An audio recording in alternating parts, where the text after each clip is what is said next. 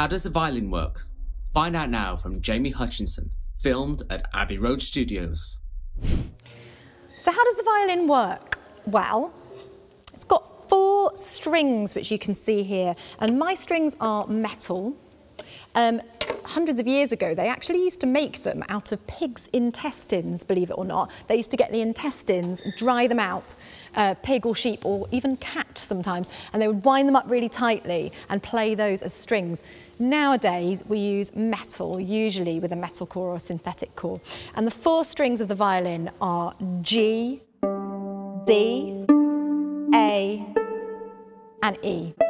And as you can see, I can make them make a sound by using just my fingers and plucking, but more commonly we use the bow. And as with any other musical instrument, it's all to do with making a vibration.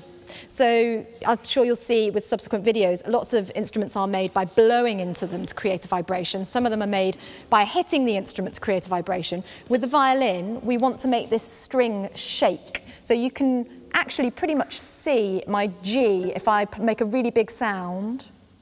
You see it vibrates really widely, and that's what's creating the sound. It's coming through the belly of the instrument and towards you. So we change the pitch then by adding fingers and moving up and down. Or sliding up and down with 1 finger. Or playing with 2 fingers on 2 strings at the same time. So there's an infinite combination of notes and chords that we can make on the violin just by changing up things with the left hand.